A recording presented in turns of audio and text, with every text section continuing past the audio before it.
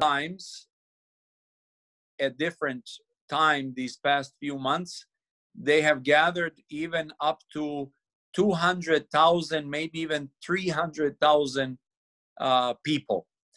Nowadays, they gather in thousands, even to this day, basically, in a sense, protesting against the new law to be realized or implemented in Montenegro or Crna Gora, which has much to do with controlling church property by the state. And the state, by the way, is very anti-Orthodox Christian. It's very anti-Serbian Orthodox Church.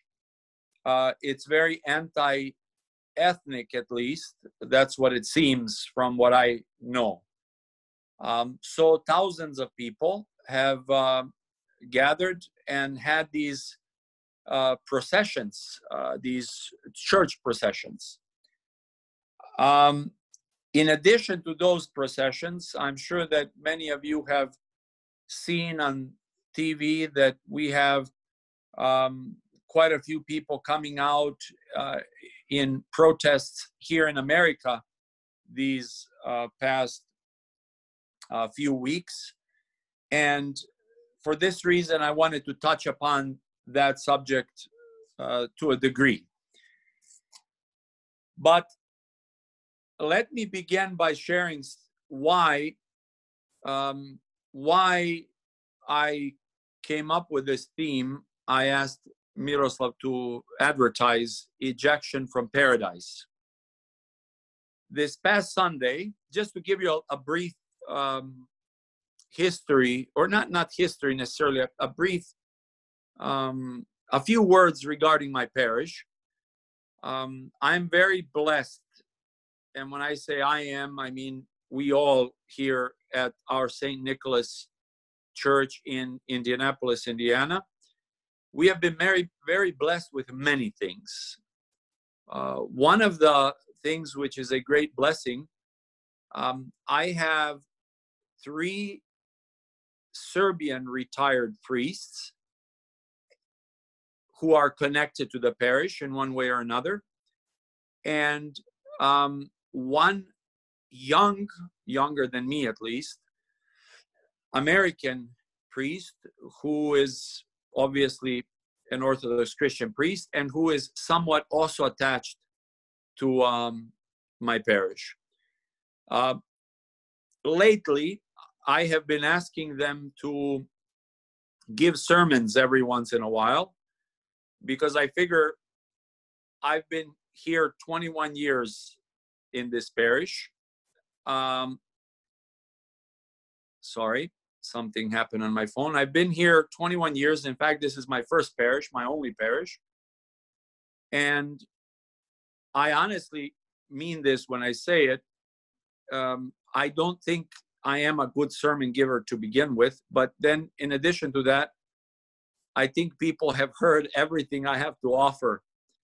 The only thing I've been hoping for and hope for to this day and will continue to hope for, that it's not me talking, but the Holy Spirit.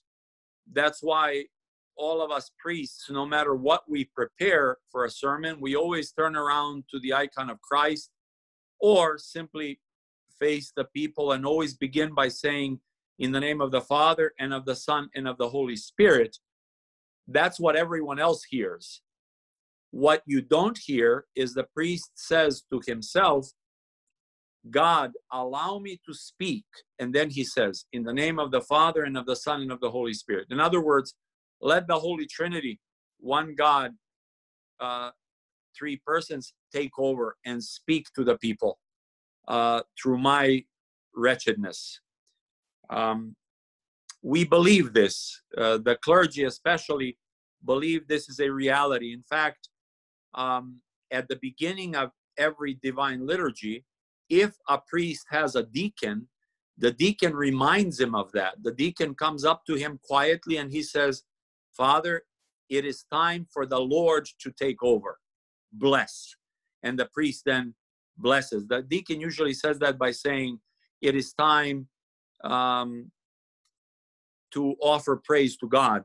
And then priest says, blessed is our God, and so on and so forth. But what he means is, it is time for the Lord to take over. And the priest agrees that the Lord takes over the divine liturgy. In any case, we've had the clergy give sermons lately. And this past Sunday, a retired priest who is very well known in our church in America, Father Jovan Todorovic, gave an excellent, amazing sermon. And to be honest with you, every time he doesn't speak, being that he's older, I feel a bit uncomfortable, mainly because it's only natural, I think, for a younger person to think to themselves, what am I to share in front of someone who has so much experience? But again, we hope that the Holy Spirit is the one who speaks. In any case, he said something that was old school.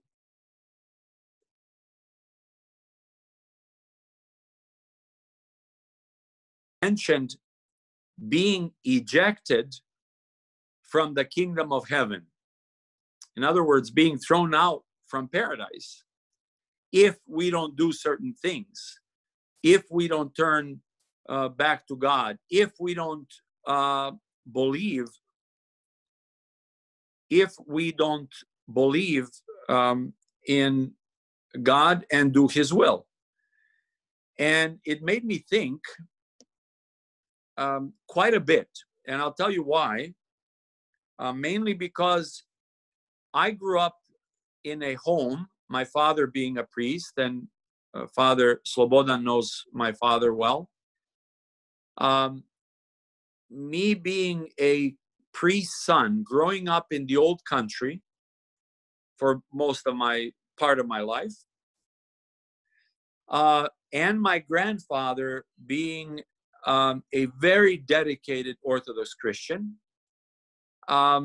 I basically grew up, I don't know about you, but I grew up fearing God, almost as if I grew up in the Old Testament.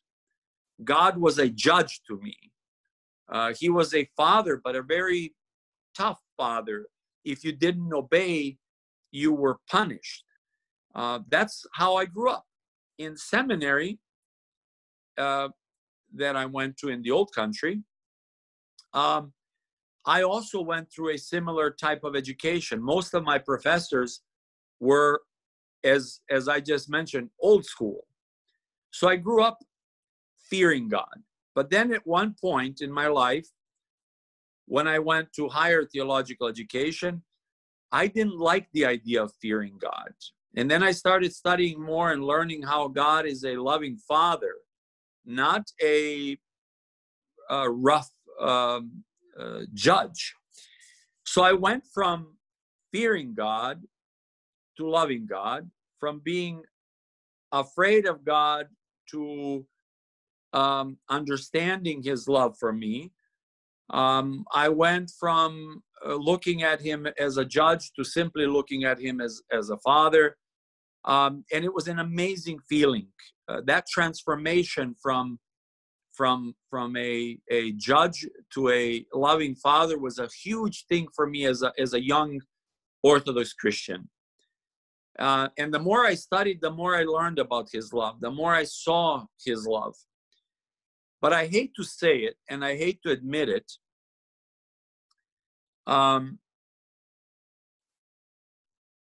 the less I feared Him,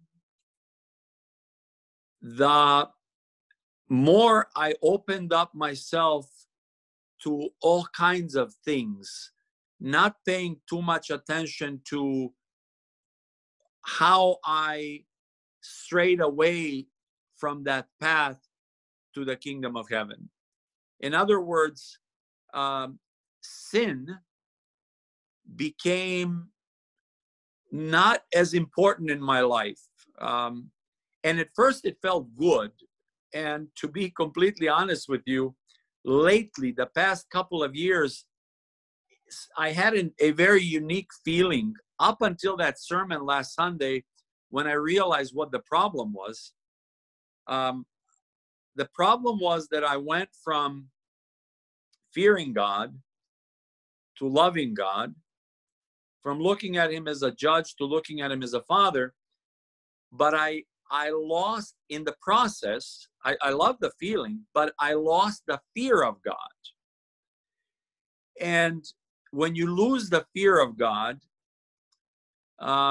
you can get yourself into all kinds of stuff. Not that I had the opportunity to get myself into all kinds of stuff. I've been a priest for almost 25 years now, if you consider me being a deacon. But it definitely came to mind, and it became obvious that it's not one or the other. It's actually both, which have to be within each and every one of us. We must have the fear of God. And that's one thing that I wish I would have instilled in my children more, as my parents did in me. And we must experience God as a loving Father. So in other words, it is a balance between one and the other. And why is this balance important? It's important because the kingdom of heaven is at stake. And that's something that in this day and age, if you say out loud, it's not even popular. That's probably why I stopped thinking about it, why I stopped using it. People don't want to hear negative things. They want to hear positive things. They don't want to hear tough things. They want to hear easy things. Especially, I'm sure that if there are any other priests, any priest would agree with this. People nowadays love motivational speakers more than anything or anyone, instant gratification. And I fell into that. I fell into that so much that I forgot how important it is to have the fear of God at the same time, because if you don't, there is that other reality, the reality of being ejected from the kingdom of heaven, not by God, but by yourself. It literally, not having the fear of God is literally like being in a nice jet, one of those military jets, smoothing nicely, and then all of a sudden pulling that lever that ejects you from the plane for no reason. So that's what we do whenever we don't have the fear of God. And it's not the fear of God, as I mentioned earlier, where we fear he is a ruthless judge, but the fear of God as the fear of and towards a loving parent. So that's one thing I wanted to share with you. The other thing, and let me see here. I just want to look at the time. I think you know what, Miroslave, what do you say? I think I went over time. I actually wanted to... Father, just go on. That's fine. That's fine. You can talk whatever you want. Usually I give my lectures sometimes like 40, 45 minutes. So definitely you are way behind me. You can just go proceed, whatever time you need. Let me stop here for a moment and maybe ask any of you, and please feel free to ask anything, whether on this subject or another subject. But do you have any questions regarding what I just said? And I know we don't know each other, but please don't think that there is a silly question, God forbid, a stupid question. Your question may be something I may not understand, but don't feel you shouldn't ask because it sounds silly. Yeah, please, at this point, let's open the discussion, and please unmute yourself, whoever wants to just put some question. Oh, Father Slobodan is here. Okay, great. I did unmute, but I don't have from my top of my head any questions so far.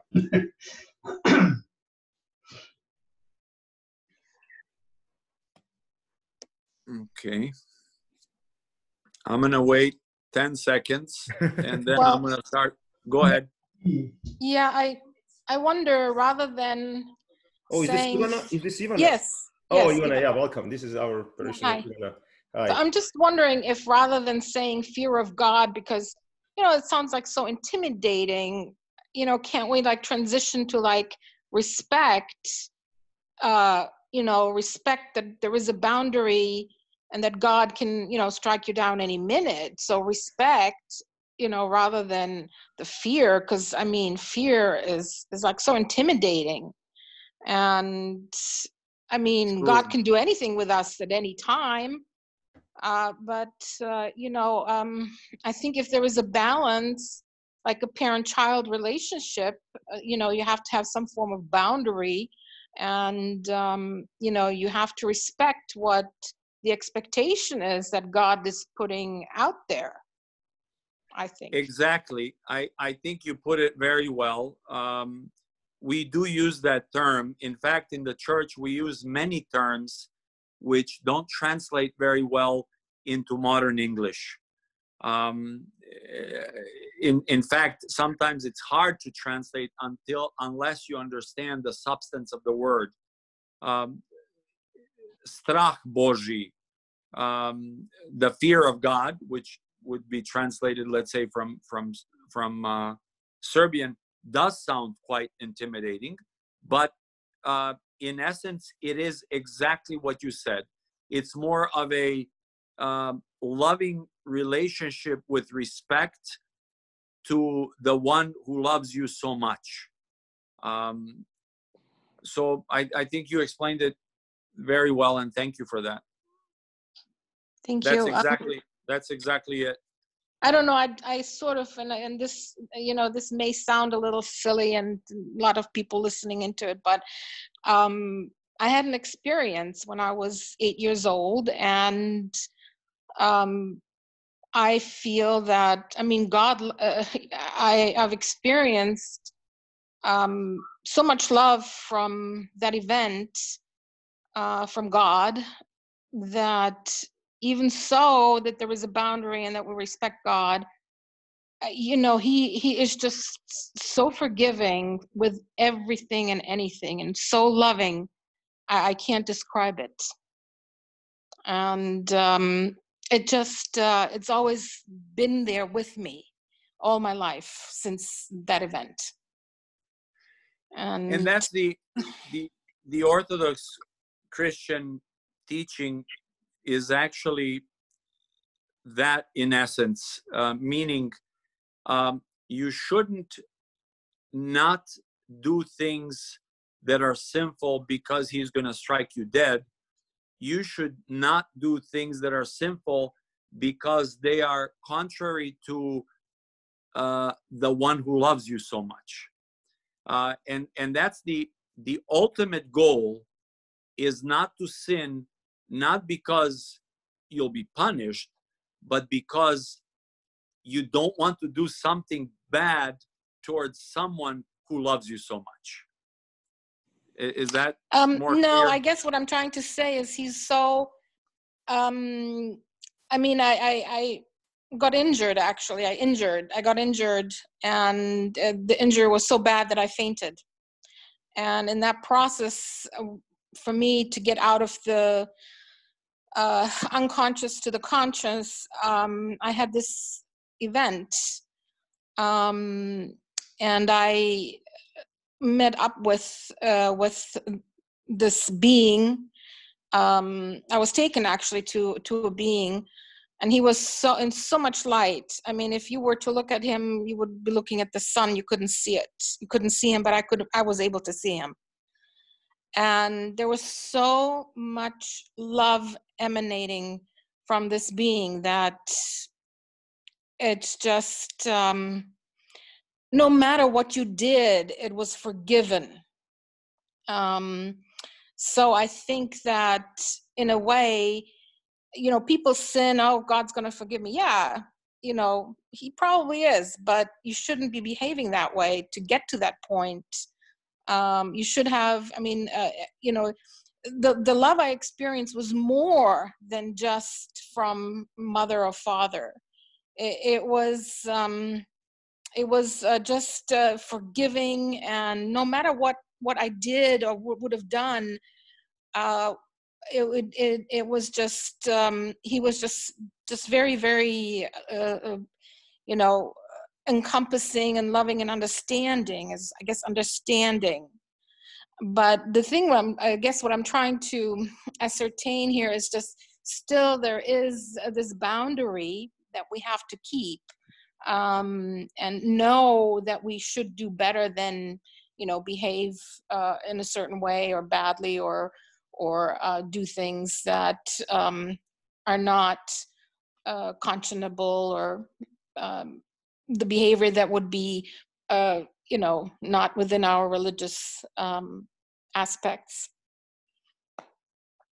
and learnings and teachings. Yes, when you had the experience that you had, if there was something focusing on that love and feeling that forgiveness, if there was something, I don't want to say something specific, but generally speaking, let's say if there was something sinful right next to it, would you focus on that sinful for a second, or would you be focused on being immersed in that type of love?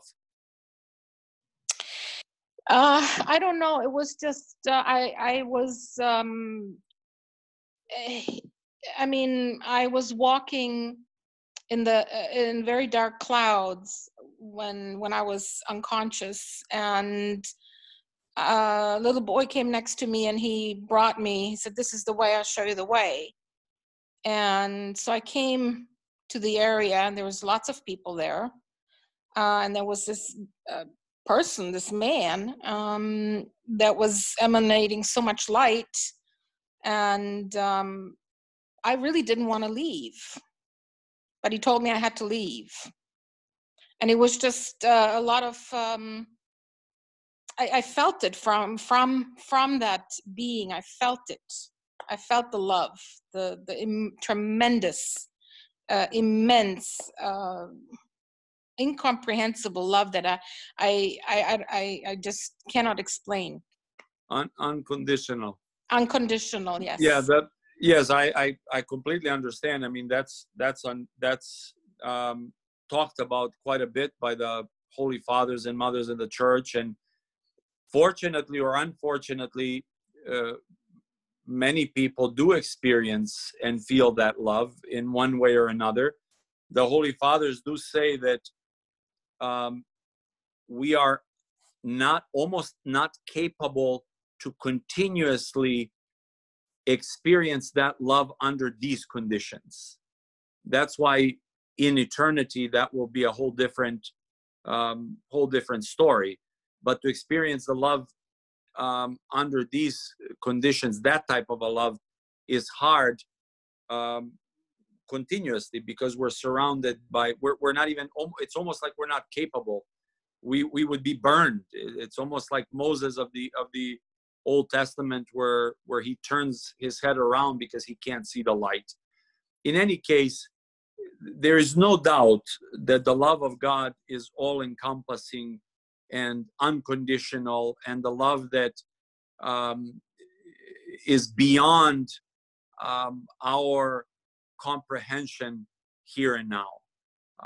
And as I said, we all experience it in one way or another from time to time, and it feels good.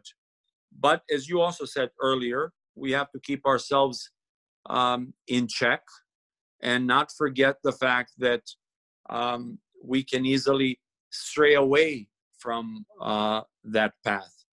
And we should make an effort, obviously, not to. And for us Orthodox Christians, that's a much easier task than maybe for many others, because our church was constructed in such a way that it continuously keeps us on that path.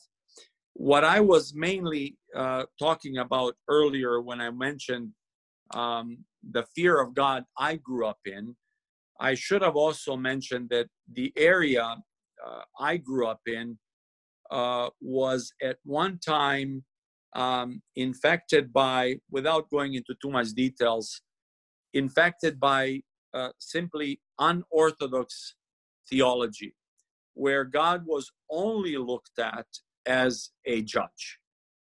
In fact, it was very Old Testament type of feeling. Then later on, obviously, when I discovered bits and pieces of his love, which were still unbelievable and awesome, then I wanted to live that way and continue living that way. But at the same time, I realize now that the balance between the, let's call it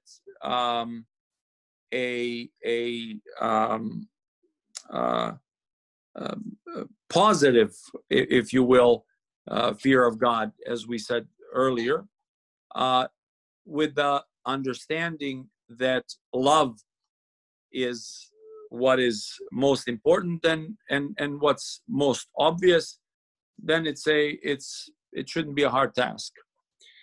In any case, are there any other comments or questions before I continue? I actually only meant to touch upon that for a bit so that I can talk about the processions. The reason I wanted to share with you a few words about processions is because we are recently in our diocese, the Midwest Diocese of America, in the Serbian Church, our bishop's secretary and deputy, in fact, organized a procession from the monastery of New Gračanica to the monastery of Saint Sava, the monastery of the Most Holy Mother of God, her veil, to the monastery of Saint Sava. It's supposed to take place on July 18th at 6 a.m. It is around a 3-hour walk from one monastery to the other, almost 7 miles. When he organized that and put the word out, being it that he is a good friend of mine, he received all kinds of calls and questions. People didn't know why he was doing this. Was because it's not been done before in our diocese. Was he doing it to protest against racism? Was one of the questions. Police brutality, support for police officers, anti-globalism, anti-secularism, godlessness, support for human life, dignity, freedom, freedom of religion in Crna Gora, against or for the virus. I mean, he had all kinds of questions come up as to why we are doing this as a diocese. So he basically, his short answer was, we are doing it for all of that and not taking any of that into consideration. And then he went to explain what a procession for us Orthodox Christians is. And I must say, I'm mostly taking what I will share with you from what he shared with the people that he invited to listen through Zoom and I believe Facebook Live. But it was in Serbian, and I do plan on doing a Facebook Live in English to explain what and why, what are processions and why do we have them. Now, I'm sure many of you have experienced the regular processions. And the regular procession usually takes place around feast days, specifically during Great and Holy Week. We have a procession around the church 1 or 3 times, usually 3 times, on Great and Holy Friday, when we take out the shroud of Christ and we walk around the church. We have a procession at the matins of the resurrectional service, right before we serve liturgy. Usually that's done on Saturdays at midnight or something like that. And then we go around the church 3 times. Those processions, and I just came back from the Holy Land a few months ago for the first time. Those processions have a lot to do with visiting specific places or going from one place to the other in the Holy Land, where all of that actually happened. So we cannot all go to Jerusalem to follow the procession from the place where Christ was captured to the place where he was beaten, to the place where he was judged, to the place where he was crucified, to the place where he was buried.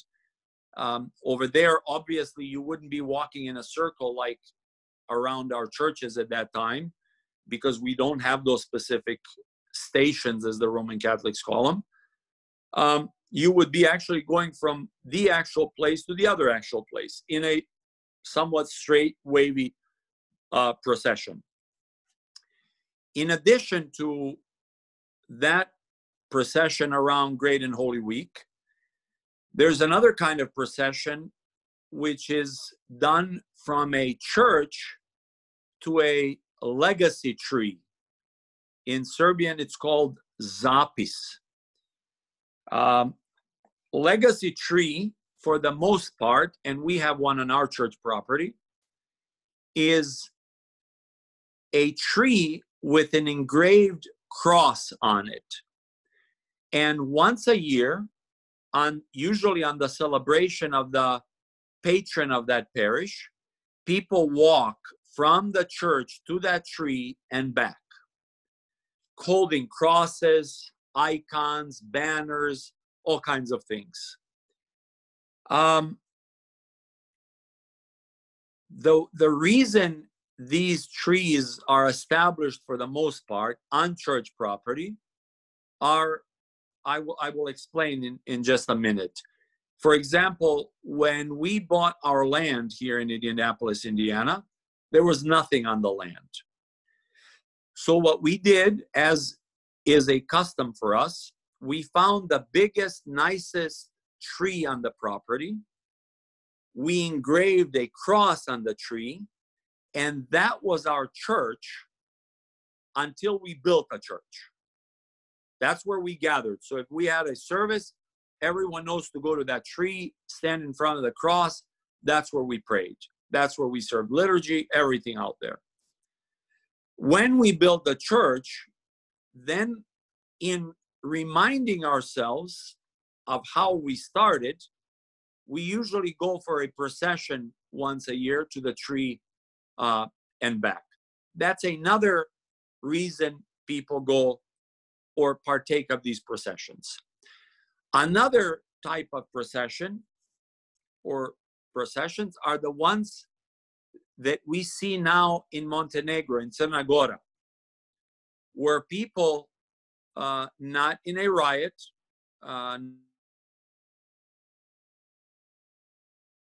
walking in prayer, gather and go from one area to the other, making their stand against the unjust treatment of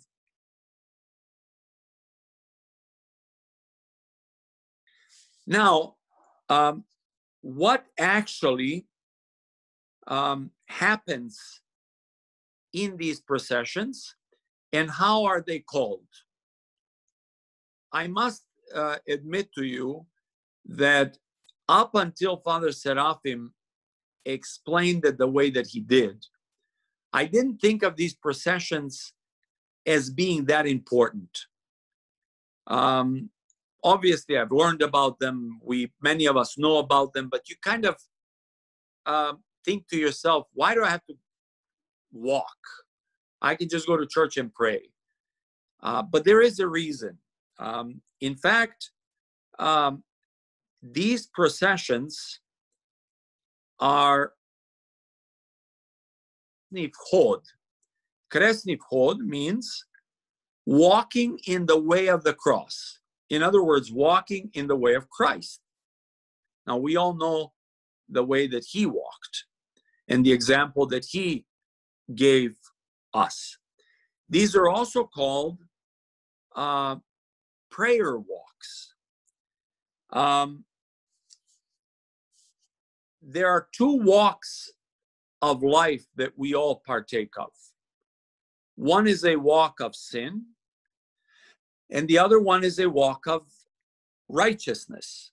Generally speaking, that's our life.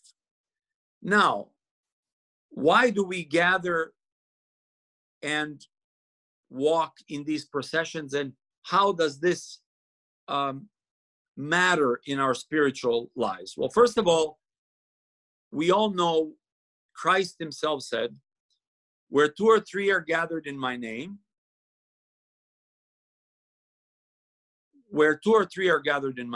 I am in their midst.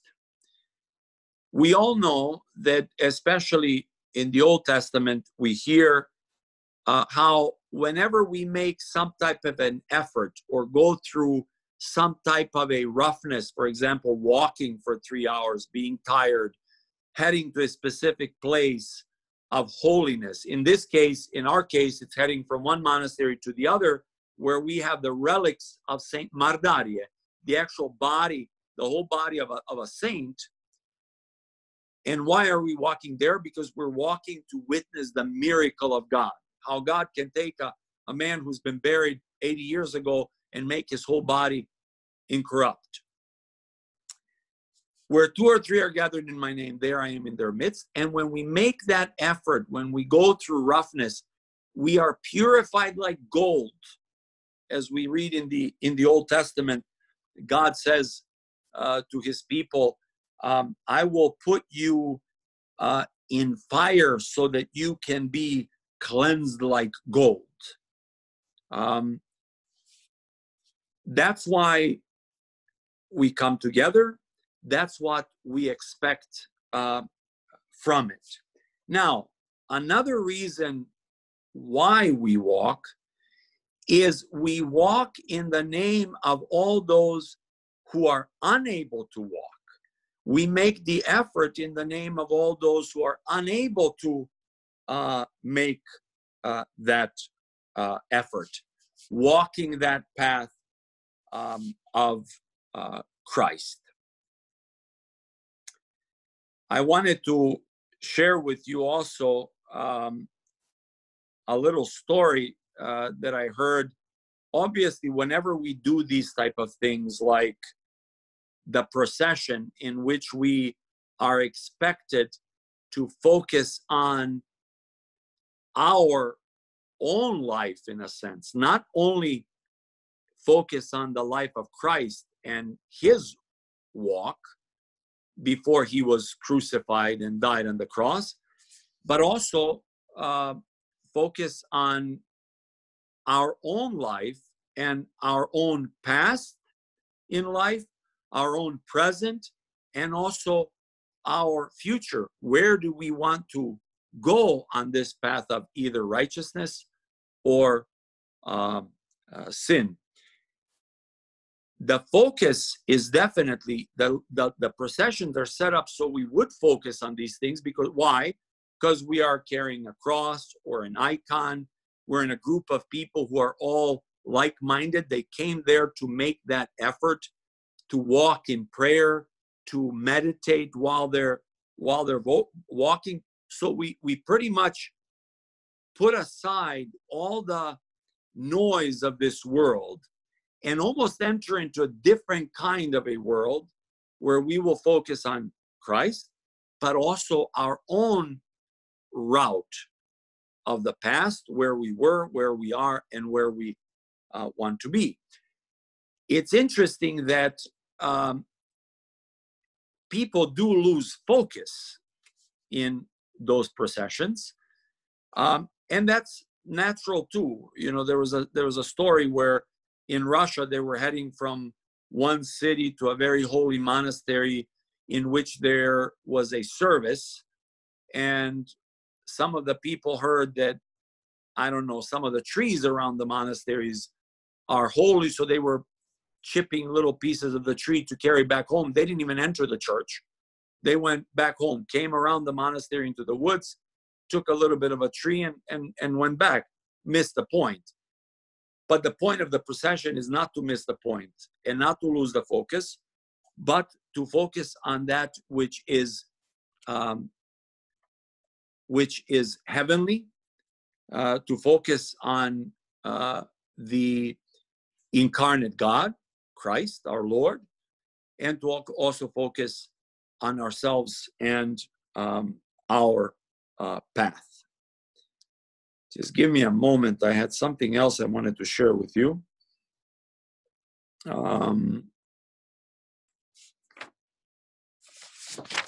Let's see here.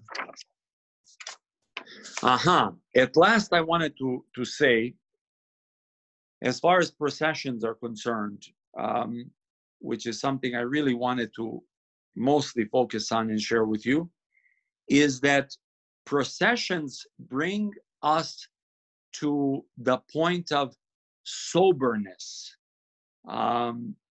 wakes us up, as the Greeks say,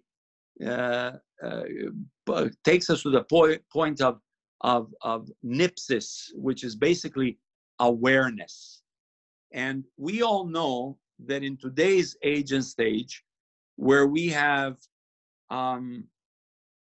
TVs, we have computers, we have cell phones, so much of distraction, that being in such a procession, if we do it correctly, understanding that this is a walk of prayer, understanding that this is a walk of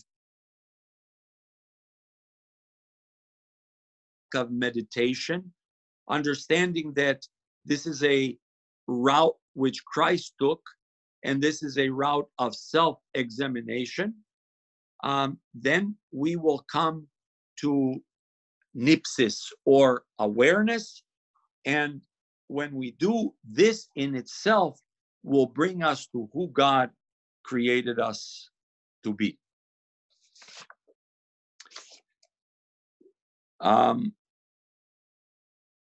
Does anyone have any questions regarding the processions, or any questions for that matter? I was talking to Miroslav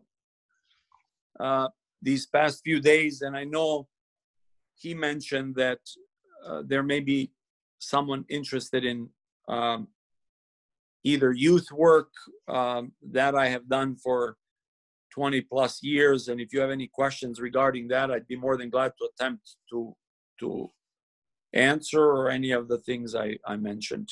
Yeah, would you compare some other walkings in our cities for cancer survivors, or for victims of abortion, and walking for life, as we all know, that are very often asked? Even sometimes Orthodox bishops are joining in that type of walking, and so many others, but not every walk for specific reason is litia or procession of religious kind that we are talking about, because that is certainly more than anything a prayerful walk.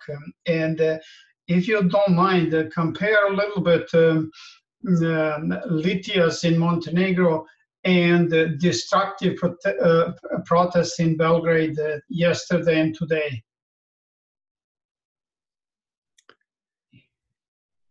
Oh, that's a loaded question. So you know. I will tell you one thing, and I will share that, which I'm sure you also know. It's a good question, and it's very tough to. There are many things, obviously, to compare there. If let me just say this: if we know anything about the processions in Montenegro or Crna Gora,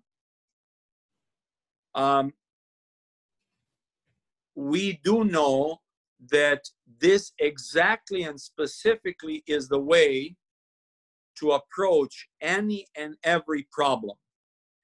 Everything else, I really don't know that much of in order to make a good assumption or God forbid judgment.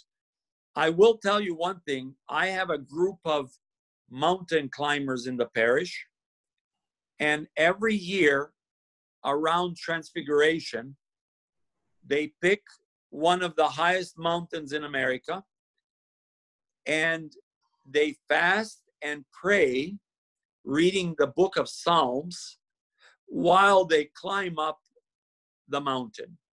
Then when they do, they put up a cross there. Many times, if they have a priest with them, they do divine liturgy, praying for this country and all those who live in it, as well as their own families. And everyone who has gone on these mountain climbing trips compares them quite a bit to processions.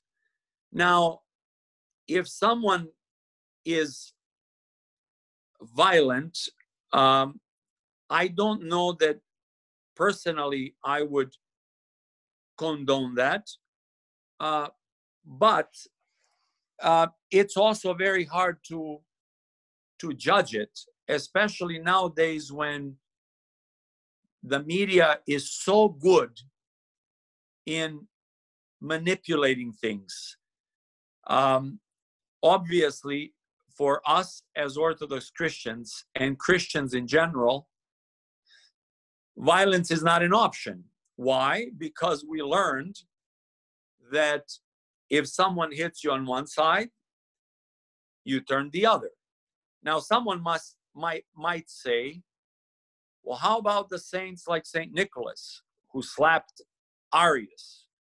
Or who else was it? Athanasius, who was very rough at times, I believe. How about them? Well, my response personally is usually, when you are like St. Nicholas, then go ahead and be violent. Other than that, it's not in our nature. We would rather be inflicted by pain than inflict pain unto others. And our Lord showed us that himself.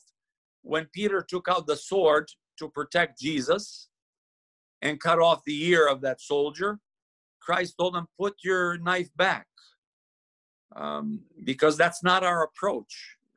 We don't act that way towards people, no matter what they do to us. So it's, as I said, it's tough to say, but one thing is not tough to say is how it should be done. And it should be done with crosses and icons and prayer. You know, I'll tell you one thing and I'll finish here. When this pandemic started in the world, our sisters, KSS, they started reading the book of Psalms, all 150 Psalms, every single week. What we would do is, if there are 10 sisters who would join on a teleconference, we have a little introduction, maybe 5-10 minutes. We say a little prayer, and then we distribute the Psalms. If 10 of them show up at the teleconference meeting, then each of them gets 15 different Psalms, so that every week the whole book of Psalms would be read. And I can't tell you what kind of response we received from each and every sister. I mean, to many of them, it saved them from going berserk in their head.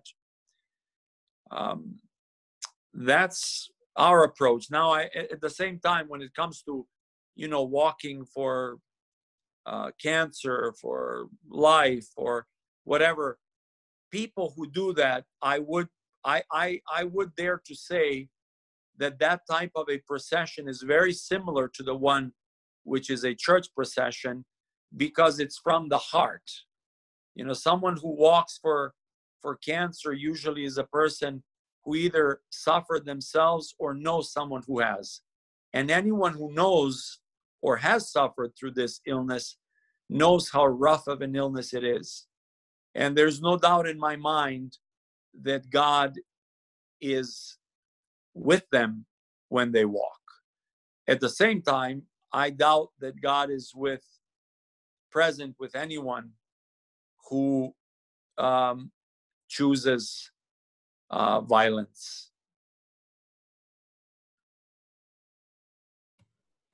Thank you so much, Father, for this such inspirative and splendid lecture, which unified, in fact, two subjects in a wonderful way. Please, anybody, any comment or question at this point? Father, great job. I can say, even with my tough questions, he responded so well that I agree 100% in whatever he said. Yeah, I agree. I'm glad that you agree, because I question myself all the time.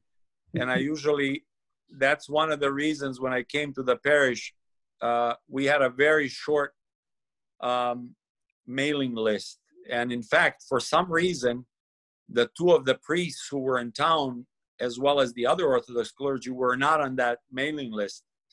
One of the first things that I did is I included all the clergy just so they could check on me.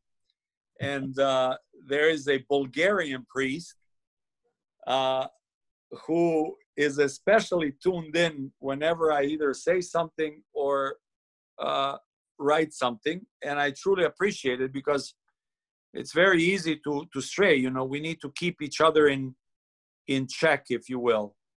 And as I said, I don't know that I said anything to anyone here that you may have not heard or may not know in your own heart, but at least we can be reminded of it, if nothing else. And through very inspirative examples, which you gave good as well. And at this point, I have just maybe one notice or kind of question. Father, what's your opinion or what's your point of view about the fact that at these processions or litanies, there are way more people in total than that would we have, let's say, in any church in Montenegro, or even taken together at one Sunday's liturgy in the church all over the Montenegro. Let's say we have maybe a few hundred or a few thousand people, but at this point we have like 200 or 300,000 people, men, who are walking in the streets. It's kind of unity or unification of, let's say, people, faithful people, at the same time a way of how to say, like, expression of their some kind of unification beyond the level of unification which we have in a gathering for the Divine Liturgy. So should we appreciate this as kind of same level as a Divine Liturgy, or it's kind of, let's say, something, whatever, superior or inferior from that, or how to consider that, how to put our, let's say, point of view on that? What's your opinion regarding that? Obviously, the Divine Liturgy is the Divine Liturgy, and there's nothing greater than it. In fact, the whole church rests on the foundation of the divine liturgy. That's the foundation of our church. That's the foundation of our faith. That's the foundation of all mysteries. That's everything. Absolutely. And in fact, that's one of the things that I've said many times when at our diocesan meetings, when people ask, how do we keep the youth in our church? My answer, through experience and also hearing and learning, obviously, from others, has always been, there are two most important things that the youth experience. The one thing is love from the community, and the other thing is the understanding of the divine liturgy. That's what will bring them back and keep them there. Why? Number one, well, because everyone loves to be loved. So why wouldn't you go back to love? You're going to go to college, you're going to experience all kinds of stuff, and then where are you going to go? You're going to go to them who love you. That's why it's important that the community offers love to the youth. Unconditional love, as the sister said earlier, that she experienced from her experience from God, we would understand. And the other thing is, why divine liturgy? Because there's nothing like it. No one else can offer them divine liturgy. And that's why they need to learn what divine liturgy actually is, that it's the only service in the whole world, in the history of mankind, that offers an opportunity for a person to enter into the kingdom of heaven here and now. So there's nothing greater than that. However, when people do come together, when people invite God in their midst, I don't doubt for a second that God will also offer a similar blessing to them. What has been the case in Crna, Montenegro, is a miracle. But if you knew the history, and I'm not saying that you don't, but I'm just saying as a form of speech, if you knew the history of that region, you would understand that they've been long waiting for this miracle. And glory be to God, and thanks be to the holy people leading them. Number one, Metropolitan Amphilochius, and also those other bishops. I mean, I know most of the bishops in Montenegro, and they're top of the line stuff. I mean, these are people who are dedicated to God more than one can imagine. So it doesn't surprise me that these people have risen. It doesn't surprise me that God is in their midst. It doesn't surprise me that they come back to it. It's one thing if 200,000 people out of a country that has 550,000. The whole country has what, 600,000 people? Yes. Someone must know. Mm-hmm. With minorities. Half of the country went out on the streets, not to protest, not to break, not to steal, not to beat, not to yell bad stuff, but to pray and to hold icons and crosses. It's unbelievable. Many of these people, their conscience brought them out, and their heart is bringing them back. They can't have enough of it. You know, there's a priest from our diocese who actually went there from America. He went to experience this. And I'll tell you myself personally, if it wasn't for this COVID-19 thing that we're dealing with, I would be on the first plane to Crna, because everyone, including my friends who are from there, who share the experience that they've had, compares to the holiest places I've been to. And more than that, it's an unbelievable feeling. They say the presence of God in the midst of those thousands of people is unbelievable. But you know, I also have to say another thing. It's not the thousands of people. It's the hearts that are joined for the right purpose. So even if there's 5 people from your church, the same thing can be felt. You know, that's one thing that I confirmed when I went to the Holy Land. I thought to myself, I went to all those holy places. I've been to exactly the place where Jesus was captured. I was at the place where he was put on the cross, where he died on the cross, where he laid on the tomb. And there's no doubt it was an unbelievable feeling. But I will also tell you, there's no less of his presence and that feeling in Indianapolis, Indiana during Great and Holy Week. Nope. Because we make an effort to invite him there. That's why there's no difference. I really didn't feel it. I mean, I felt great. But if someone will tell me I need to go there to feel the same thing, I tell them, nope, you can do it at St. Nicholas Church in Indianapolis, or Saratoga, or San Francisco, or wherever. It's the truth.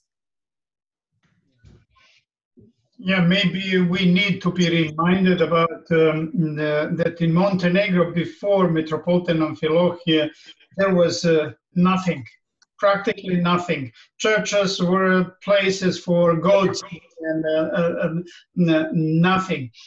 With the coming of Metropolitan Amphilochia, Montenegro, churches all remodeled, brand new built, everything, and people saw that, and that's why they responded in so great numbers, because there was a try to steal their identity, and they felt that that they need to come out on the street and respond to those who are now holding government positions. And we call state is against the Serbian Orthodox Church. No state, but one political party is against the church and its leader, who happened currently being president of the Montenegro, but they are not Montenegro. Montenegro always understand that Montenegro of Njegoš, they were always and will remain always Serbian. The best Serbian, we call it. You know what's amazing is those people come out because they want to literally protect holy places, even though many of them are not necessarily religious. I watched one of the videos.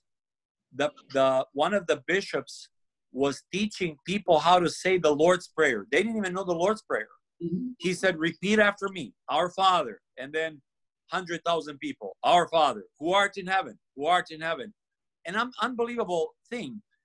The other interesting thing was when this virus started, the Metropolitan and the bishops of Cetinje told the people not to come out because of the virus. They had 30,000 people in front of the church. And what does that tell you? It doesn't say, you know, it's not that they were disobedient. What that tells me is that they deep down understand the structure of the Orthodox Church. The Orthodox Church is not governed by a patriarch, a bishop, or a priest. The head governor of each and every parish is actually Christ himself. The bishops and the priests are in place physically speaking, but the people understood that, and they were drawn literally by the head of the church, who is Christ. Yeah, that's great. Yeah. Thank you. Father, I'm sorry, Miroslav, go ahead. Yeah. Go for it. Yeah. Okay, so if you didn't have any question, I might have a question for Father. Yes. Okay, so Father, just here's one from the parent state of point. Seeing all those Litanies coming there, those procession in Montenegro, I saw a lot of youth on the street holding the like crosses and icons and everything. And since I'm a parent and I'm also involved in a Sunday school, I cannot ask myself how I can reflect love of God my children and to the children that I'm kind of involved in teaching them in Sunday school. And I also, I have I mean, it's not a question, but I just want to ask you, do you have any advice for parents, how to maintain that love and how to raise an Orthodox Christian child, how to get the child love the God that much as I see that the children or youth love it in Montenegro. I didn't see it before nowhere else like that. You know, like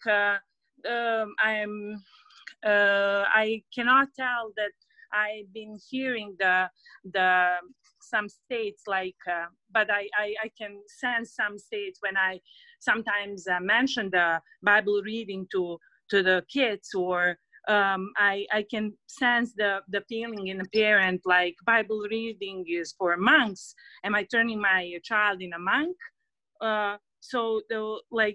And even though I know it's necessary, that it is not necessary to turn our child to a monks, it's just necessary to make them into a Christians. I also cannot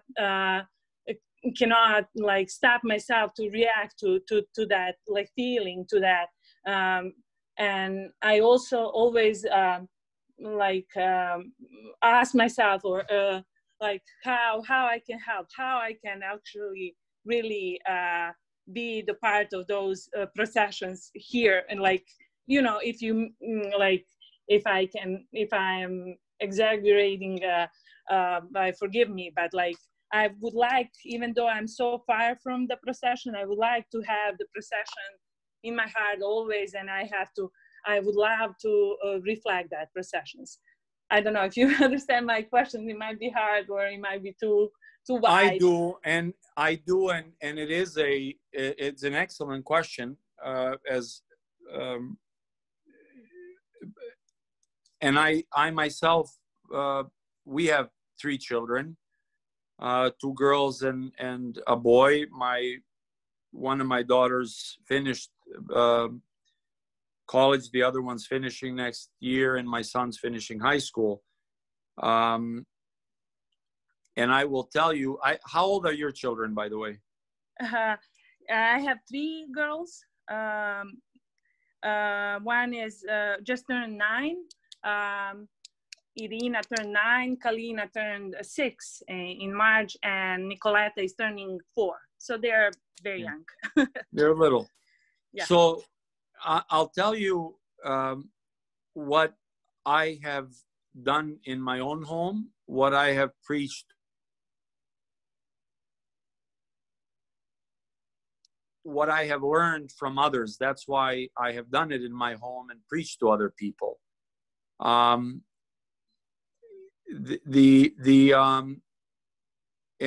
again, I will tell you, before I say anything, I'll tell you that I failed miserably as a parent.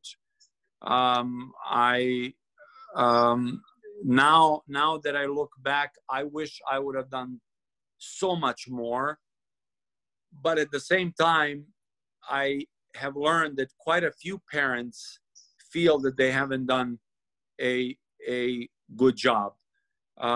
That's why, by the way, grandparents are much better parents, because they have a second chance to be parents. And we only had it so far. We've had one chance. And one thing that I'll tell you is, in seminary, I remember writing a paper on that subject, how to be a perfect parent. And I remember the first thing that came to my mind, who is a perfect parent? Who can I think of? And then I thought, well, there's only one perfect parent. He's in the kingdom of heaven. We just have to do the best that we can under the circumstances. What we've done, what we've learned to do, is to teach our children about the faith in love as much as we can from the early age on. So not worrying, like you said, worrying, am I telling him too much? Am I teaching him too much? No. You're not. Doing the daily, basic Orthodox Christian stuff. Daily prayer, fasting in the home, taking to confession, and all these things I'm sure you know, but if you don't know, you can ask your priest and he can tell you what those things are. So prayer, fasting, confession, communion, visiting other Orthodox churches I thought was good. Going to funerals I thought was important for children. Praying in the morning, praying in the evening, visiting monasteries, reading Bible stories, reading the lives of the Holy Fathers, putting novels, Orthodox Christian novels of saints in front of the pre-teens and teens who like to read. Like my two daughters, they love to read. My son doesn't like to read that much, but I still ended up pushing. It was Crazy John. When your kids are teenagers, make sure they read that. They're going to like it. But there are many other books out there that are novels, interesting to read about princesses and so on and so forth. Big thing for me was getting my children used to monasteries. I grew up in monasteries, and I love it. It's my favorite place. I know that if no one would accept me for what I did or am or who I am, I could always go to a monastery and they will offer me that unconditional God's love. So now that's up to a certain age, up to preteen age. At the preteen age, which is around 11, 12 for girls, then you start slowly releasing them. I remember, I think it was at the beginning of high school that I wrote a little note to each of my children on the big, thick prayer book that I gave them, and basically told them, if you have problems in life, this is where you find the answer to that problem. And then slowly releasing them, letting them not pray, letting them not go to church to a certain degree. I mean, I still always tell them, if you're here and this is what we do, that's what you're going to do. When you leave the home, it's up to you. You don't have to go to church at all. In fact, today I spoke to my son. He's looking for college now. And I told him, I said, what do you look for? And he told me, and I said, well, how about an Orthodox church close by? I said, but by the way, you don't have to go to church if you don't want to. I'm just telling you, it may be a good thing to consider that. So at one time, you have to release them. And in fact, I almost want to say that a lot of people are afraid when their children leave the church. I'm not. I think that's a very healthy thing for many people. Not for all, but for many people, it's a healthy thing. And sometimes it takes people years to come back. But when they do, they come back in full force, which is an amazing thing. So don't worry about overwhelming them when they're young. When they start getting older, start giving them a little more freedom, but still keep watch over them. And then when they're about to leave for college, I will tell you something that I learned from one of my parishioners who has 3 children. Before each of them went to college, he bowed down to the ground in front of each of them and asked for their forgiveness for not being a good parent. And he was a good parent.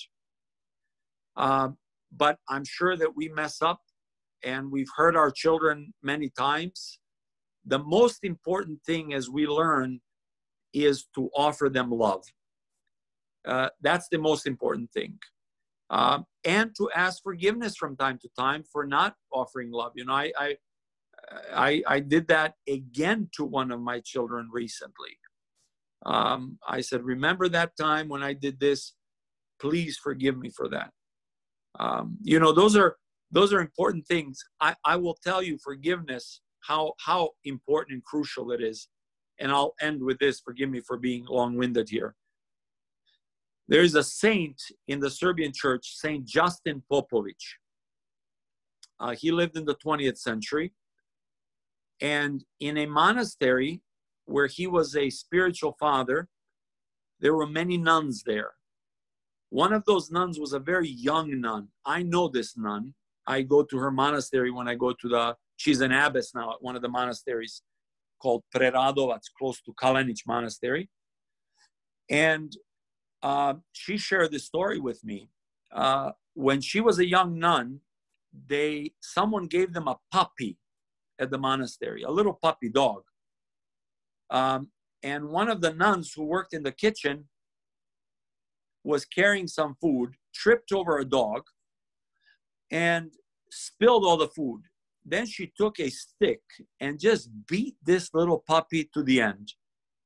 Well, that little puppy grew up to be a huge dog. What was interesting, when the nuns would be passing by that dog, which had to be changed because of that nun that beat the dog wouldn't bark at anyone. But when this nun came, the dog wanted to rip her apart.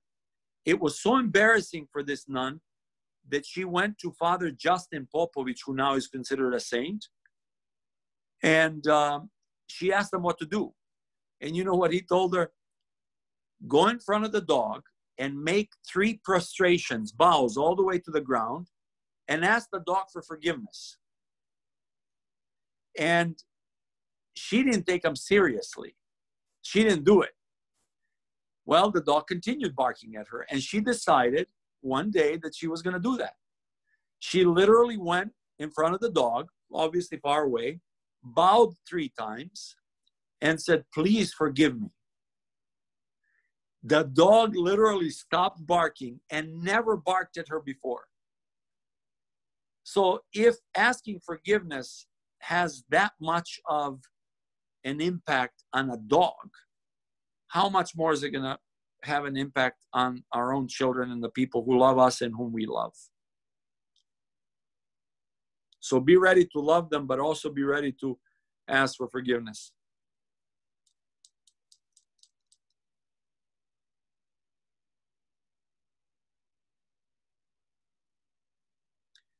Thank you, Father. Oh, anybody else? Any question or comment? This is so great. So we started a really wide discussion now. Yes, thank you. Thank you, Father. This was very comforting since I've been asking for forgiveness every day. I mean, I've been in urge of asking forgiveness. I've been making mistakes every day. Not only because these times are challenging, but because the parenting is challenging, and it's gonna stay like that probably. Well, I will tell you, I'm sure you have seen it. All of you are church people, I assume. You've gone to church. Before the priest begins liturgy, the first thing he does, even before he asks God for forgiveness, he turns around to the people and he says, "Forgive me, brethren." In fact, the rules of the church are that a priest cannot serve the divine liturgy unless he asks forgiveness. He does it every single liturgy. I have a question. This goes back to the Old Testament that we had in the previous talk that you had given, and with respect to this COVID virus, do you think that this is God's punishment, or, I mean, like Sodom and Gomorrah? You know, God sent, according to the Old Testament, he sent the angels over there because these people were no good. But this is like, this pandemic here is killing a number of people. And Yeah. specifically with respect to this virus, do you think that this is, in a way, what's happening? Well, I will tell you one thing is I don't know if I explained myself very well about regarding the first topic that actually wasn't even something I wanted to focus on. But I will tell you, I don't believe I don't believe that God punishes. I believe that we punish ourselves whenever we step away from God. It's literally like being around a fire on a cold day, and sorry, I'm changing my position here. I just realized my phone's about to die. It's literally like being around the fire on a cold day and then stepping away from the fire. The farther we step away from the fire, the colder it's going to be for us. And the same thing with our relationship with God.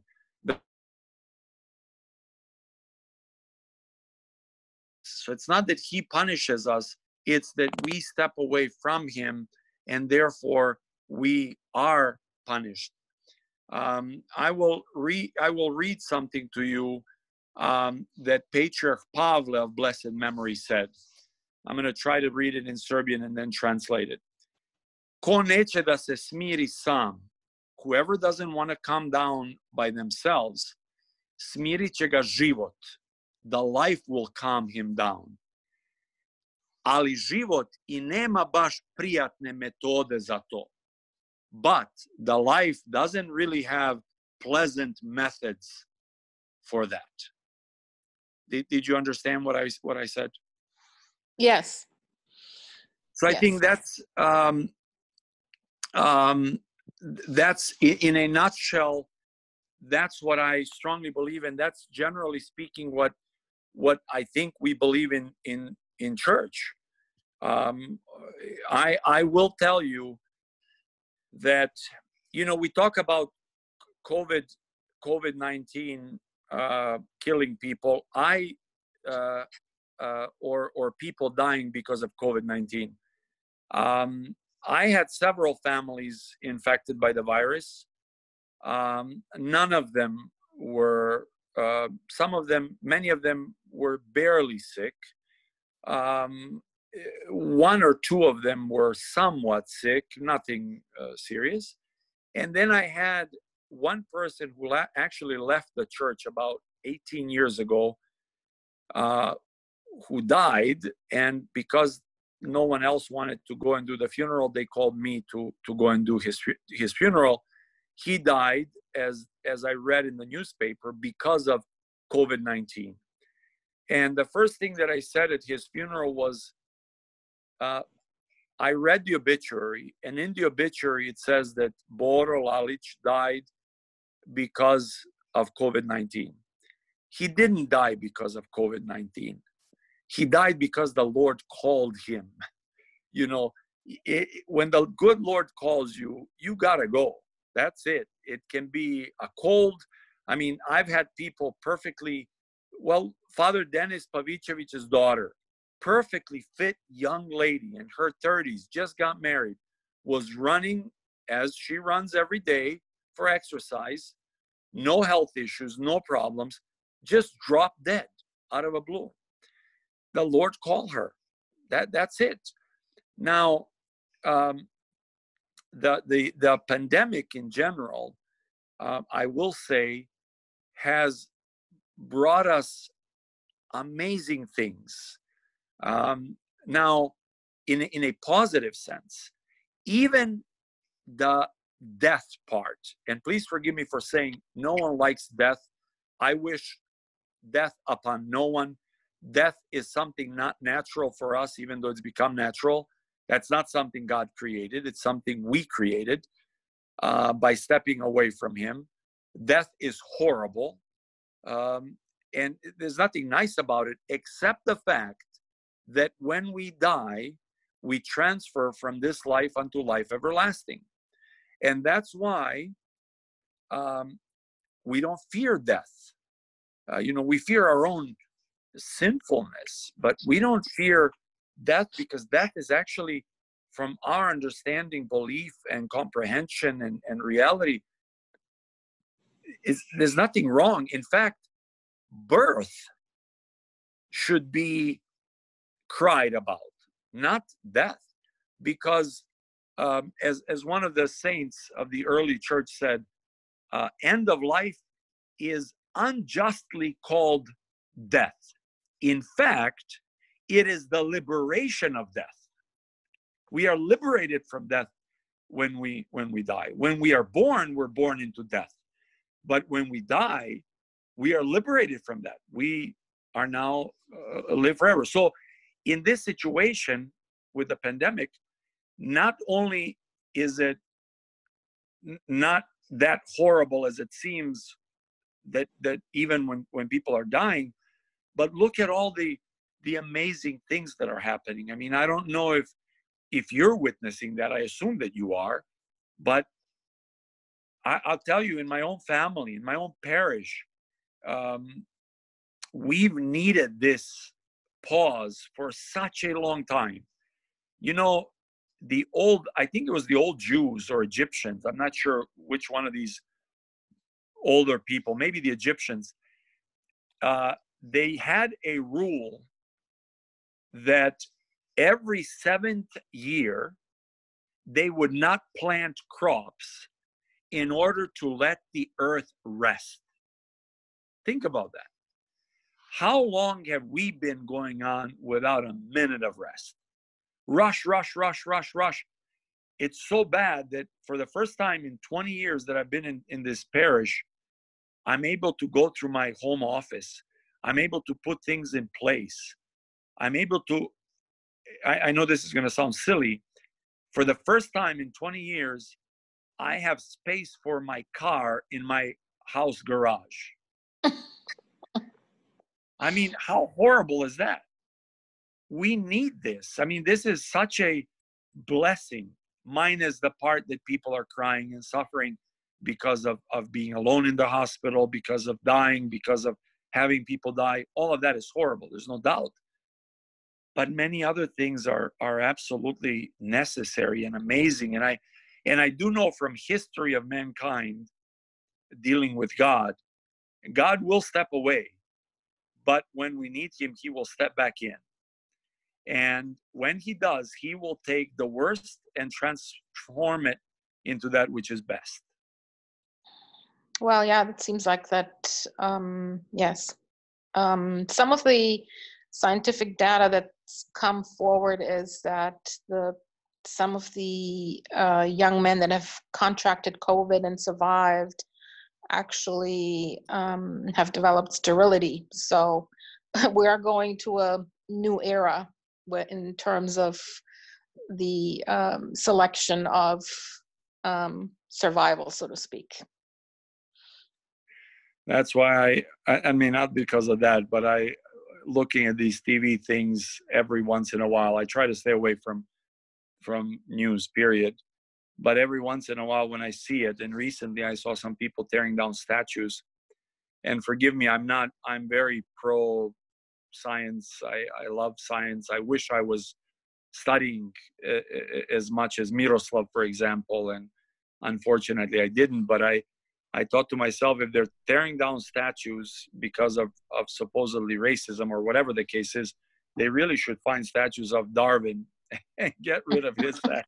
Yeah, I think they're tearing down history, which is, it's part of our history. And I don't know, I understand the one side, but also the other side, they have to realize that this is part of who we are and what brought us to today. And it's a reminder, actually, it's a reminder of how not to behave in the future. And they're tearing everything down because they don't agree with that. But that now, who's going to remind us not to behave like that anymore? Unless we look at that stuff, unless we look at those statues.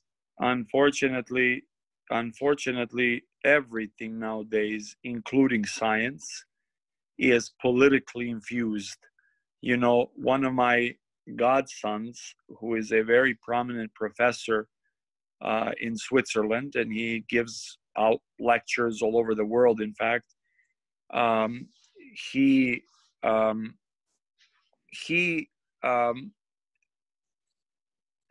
told me once, he is a true scientist. He would, even though he's a fairly young man, he would literally just be reading, writing in a lab, whatever the case is.